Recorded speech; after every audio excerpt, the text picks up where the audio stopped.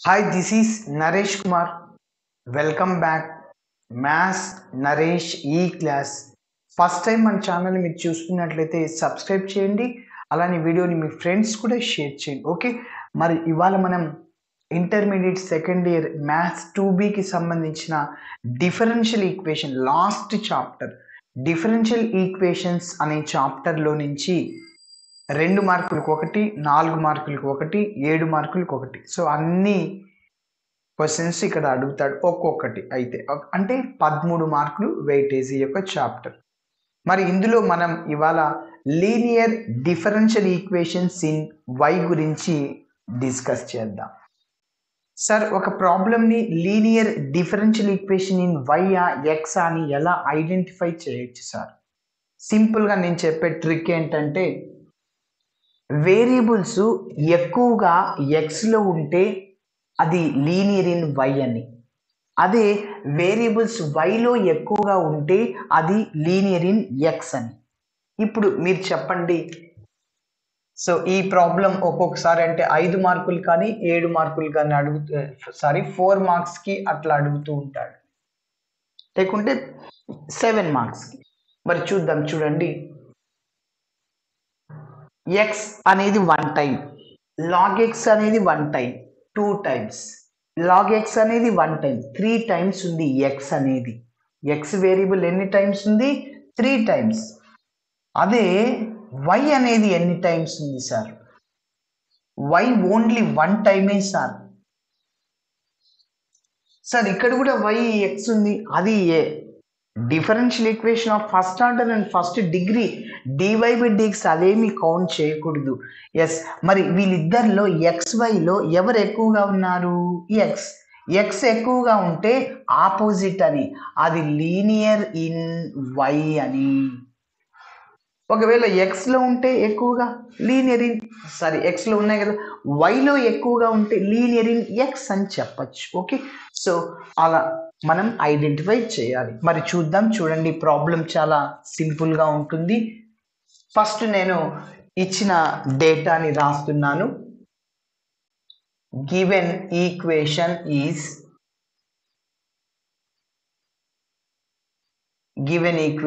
Okay, ఇది రాస్తున్నా. X into log X into DY by dx plus why is equal to 2 into log X. Okay, ఇప్పుడు మనం ఈ యొక్క ప్రాబ్లమ్ని చేయడానికి కొన్ని రూల్స్ని ఫాలో అవ్వాలి. Working rule for solving linear D in why అని చెప్పచ్చు. అదేంటో ఒకసారి చూద్దాం. ఫస్ట్ మనము ఇచ్చిన ఈక్వేషన్ ఇలా ఫ్రేమ్ చేసుకోవాలి.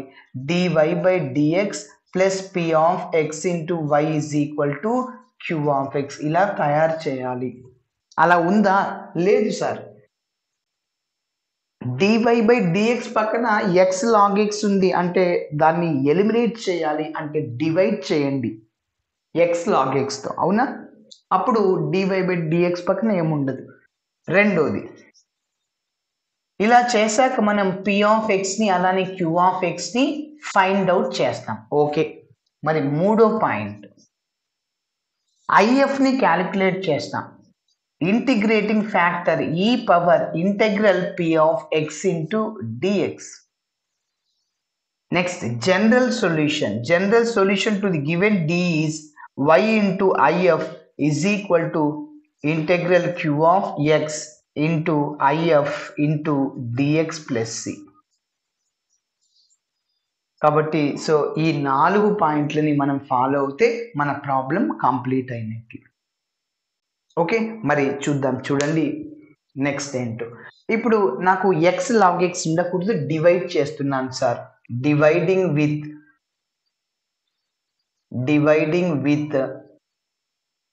X into log X on both sides. X log ఎక్స్తో divide చేస్తున్నాను, అప్పుడు ఏమవుతుందో చూద్దాం. X log X into log X divided by X into log X, అవునా? అప్పుడు ఈ రెండు క్యాన్సిల్ సార్. మళ్ళీ నెక్స్ట్ పక్కన ఏముంటుంది? DY by dx plus 1 by ఏంటి p of x into y, y పక్కన మిగిలినవన్నీ ఉండాలి, అదే p of x. y coefficient అంతా, కాబట్టి ఈక్వేషన్ డివైడ్ చేస్తున్న x ఇంటూ లాగ్ x రాశాను, ఇంటూ పక్కన y ఉంటుంది, అవునా? Okay, is equal to 2 into log x divided by x అవుతుంది. x ఇంటూ పక్కన లాగ్ x కూడా ఉంది. ఓకే, ఇంకొకసారి చెప్తున్నాను చూడండి. x log x తో మొత్తం ఈక్వేషన్ ని డివైడ్ చేస్తున్నా. x log x by x log x, 1 by x log x, 2 log x by x log x. Okay, so ఇప్పుడు మీరు అబ్జర్వ్ చేస్తే ఈ రెండు క్యాన్సిల్ అవుతాయి. మరి నెక్స్ట్ చూద్దాం. So dy by dx plus ఇక్కడ మిగిలింది 1 by x into log x into y is equal to మిగిలింది ఇక్కడ సార్ 2 బై x అవుతుంది. ఓకే, సరే ఇప్పుడు చూడండి, దీన్ని ఏం చెప్పచ్చు అంటే లీనియర్ d ఇన్ y అని చెప్పచ్చు. ఎందుకు? మన స్టాండర్డ్ ఫామ్ లో ఉంది, dy by dx p of x into y is equal to q of x, wear p of x contains in the variable x are constants. p of x అనేది constants లో అయినా ఉండొచ్చు, x variables లో అయినా ఉండొచ్చు.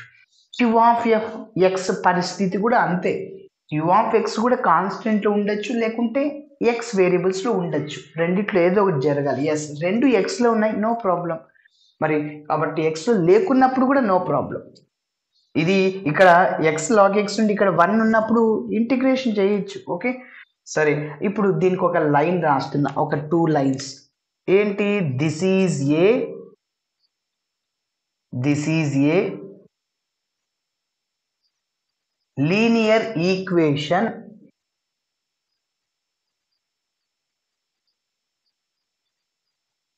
This is a linear equation in y అని చెప్పచ్చు. Okay, ఇప్పుడు కంపేర్ చేస్తున్నాను, చెప్పండి. Comparing the above equation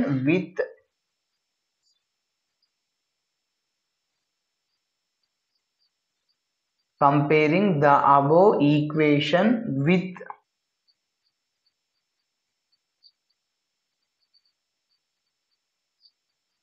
formula రాస్తున్నాం. ఫార్ములా ఏంటి చూద్దాం. సో dy బై dx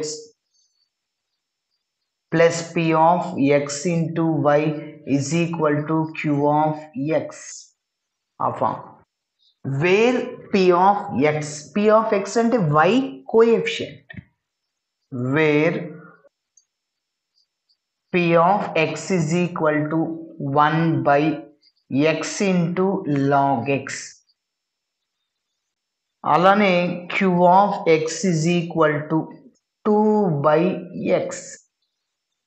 ఇప్పుడు నెక్స్ట్ మనం ఏం చేస్తామంటే ఐఎఫ్ని కనుక్కుంటాం. ఐఎఫ్ని కనుక్కోవడానికి ముందు మనం ఏం చేస్తామంటే integral p of x dxని find out చేద్దాం. ఓకే, మరి చూడండి ఎలా చేస్తున్నాను.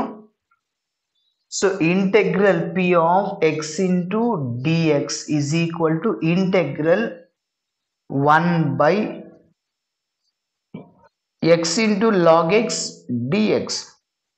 ఓకే, సో నేను ఒక ట్రిక్ చెప్తున్నాను చూడండి. ఎప్పుడైనా 1 బైలో లాగ్ ఎక్స్ కనపడింది అనుకో, అలానే 1 బై ఎక్స్ కనపడింది అనుకో, ఆ లాగ్ ఎక్స్ డినామినేటర్లో ఉన్న న్యూమరేటర్లో ఉన్న మనకు సంబంధం లేదు, 1 బై ఎక్స్ మాత్రం ఉండాల. కాబట్టి గుర్తుపెట్టుకోండి, 1 బై ఎక్స్ కానీ లాగ్ ఎక్స్ కానీ ఇలాంటి కాంబినేషన్లో ఉన్నప్పుడు మనం 1 బై ఎక్స్ని అంటే లాగ్ ఎక్స్ని టీ అనుకుంటాం సార్, గుర్తుపెట్టుకోవాలి. నెక్స్ట్ ఎప్పుడైనా tan ఇన్వర్స్ కానీ 1 బై 1 ప్లస్ ఎక్స్ స్క్వేర్ ఇలాంటి సిచ్యువేషన్లో tan ఇన్వర్స్ ఎక్స్ కానీ ఇట్లా ఉన్నప్పుడు tan ఇన్వర్స్ ఎక్స్ని టీ అనుకోండి. tan inverse X derivative 1 by 1 plus X square అవుతుంది. ఓకే, ఎప్పుడైనా sin ఎక్స్ కానీ cos ఎక్స్ కానీ ఉన్నప్పుడు మనం ఇంటిగ్రేషన్ చేసేటప్పుడు మీ చాయిస్ sin ఎక్స్ నైనా cos ఎక్స్ నైనా టీ అనుకోండి. నెక్స్ట్ ఇంకొక సిచ్యువేషన్, ఇంకొకటి ఏంటంటే tan X secant square X ఉందనుకోండి, tan ఎక్స్ని టీ అనుకోండి. ఎందుకు tan x యొక్క డిఫరెన్షియేషన్ సీకెంట్ స్క్వేర్ x అవుతుంది కాబట్టి సో ఇలాంటి ప్రొసీజర్. అలానే సైన్ ఇన్వర్స్ x ఉండి 1/√1 - x² ఉంటే సైన్ ఇన్వర్స్ x ని t అనుకోండి, దాని యొక్క డిఫరెన్షియేషన్ 1/√1 - x² అవుతుంది కాబట్టి గుర్తుపెట్టుకోండి. ఇప్పుడు ఇవన్నీ నెక్స్ట్ మళ్ళీ మనం ఒక్కొక్కటి చేస్తూ వద్దాం. ఇక్కడ ఏంటంటే 1/x ఉంది సార్, log x ఉంది కాబట్టి 1/xని t అనుకోండి. ఓకే, సో ఎందుకు అంటే అది ఒక్కసారి ఎక్స్ప్లెనేషన్ ఇద్దాం. Put 1/పుట్ log x sorry put log x t అనుకుంటున్నాను. log x ని t అనుకోండి, దాన్ని డిఫరెన్షియేషన్ చేస్తే 1/x dx. ఎందుకంటే ఇంటిగ్రేషన్ ఈజీ అవ్వడం కోసం ఇలా అప్లై చేస్తున్నా. ఓకే, సో log x యొక్క డిఫరెన్షియేషన్ 1/x. ఇక్కడ ఒక లైన్ రాస్తున్నా, differentiating with respect to x on both sides. x తో డిఫరెన్షియేషన్ చేస్తున్నా, log x ఉంది, log x యొక్క డిఫరెన్షియేషన్ 1/x అవుతుంది. మళ్ళీ tని x తో చేస్తే dt/dx, tని x లాగా ఫీల్ అవుతున్నా కాబట్టి dt/dx అవుతుంది. ఈ dx అనేది అటు సైడ్ వెళ్తే 1/x dx dt అవుతుంది. మరి ఇప్పుడు నేను ఈ రెండింటిని ఇందులో సబ్స్టిట్యూట్ చేస్తున్నా. అప్పుడు ఏమవుతుందో చూద్దాం. Integral p of x into dx integral. ఇప్పుడు మీరు చెప్పండి, దీన్ని మనం ఏం రాయొచ్చు? 1/x into 1/log x dx రాయొచ్చు కదా. ఓకే, అంతా ఒకటే sir. again 1/x log x. ఇప్పుడు మీరు చెప్పండి, 1/x dx బదులు 1/x dx బదులు ఏమనొచ్చు సార్? dt.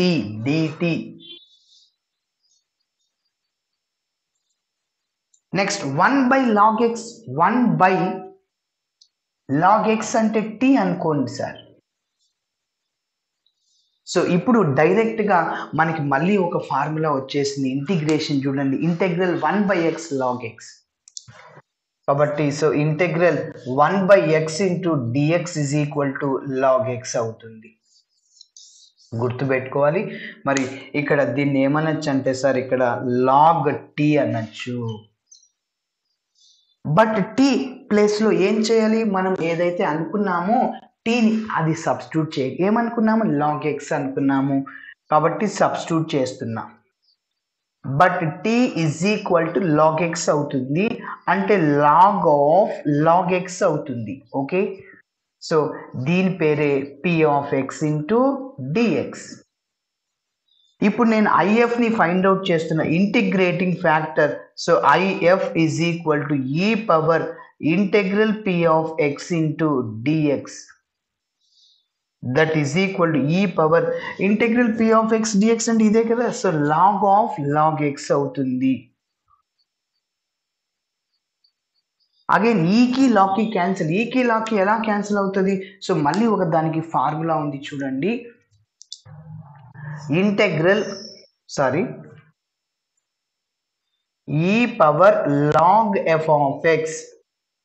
ఇలా ఉంటే మనం ఈకి లాగ్కి క్యాన్సిల్ చేసేసి f of x అని రాస్తాం ఫార్ములా. కాబట్టి గుర్తుపెట్టుకోవాలి, ఈ log cancel f of x. Okay, ఇప్పుడు ఈ లాగ్ క్యాన్సిల్ కాబట్టి ఇంకేమొస్తుంది? log x అవుతుంది. This is if. So if is equal to log x అవుతుంది. ఓకే, ఈ లాగ్ క్యాన్సిల్ కాబట్టి. ఇప్పుడు నెక్స్ట్ మనం ఫైనల్గా ఏం చేస్తామంటే మన యొక్క ప్రాబ్లంకి జనరల్ సొల్యూషన్ని ఫైండ్ అవుట్ చేద్దాం. చూద్దాం ఎలానో.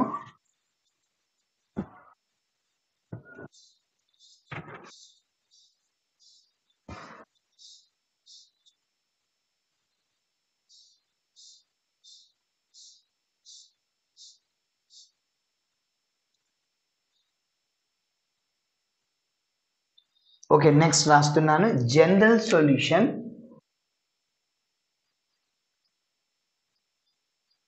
టు ది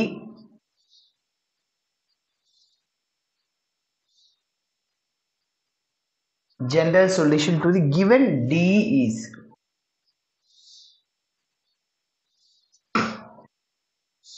సో ఫార్ములా ఏంటి?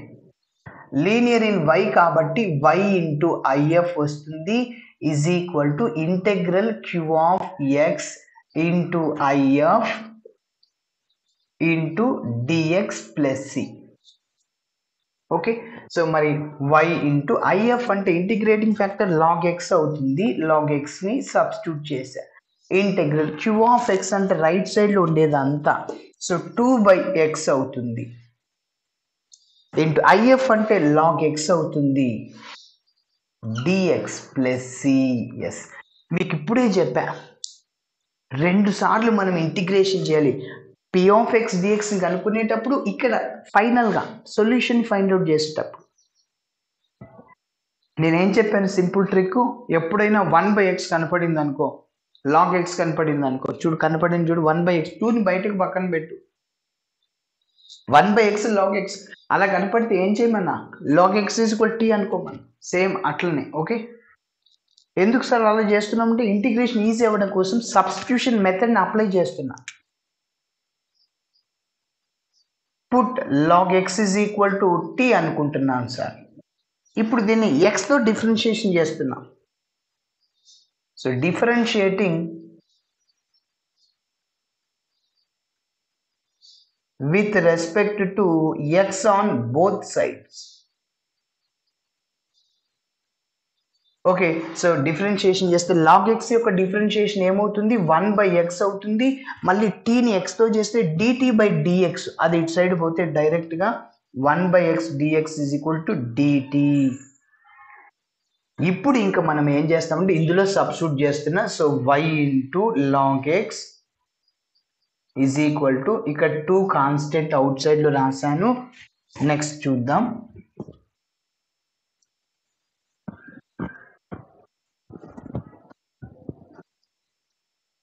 చెప్పండి, ఇక్కడ 2 కాన్స్టెంట్, ఇంకా మీరు చెప్పండి. ఇక్కడ ఏం లేదంటే 1 ఉంటుంది, 1/x dx, 1/x dx బదులు ఏం రాయొచ్చు? dt.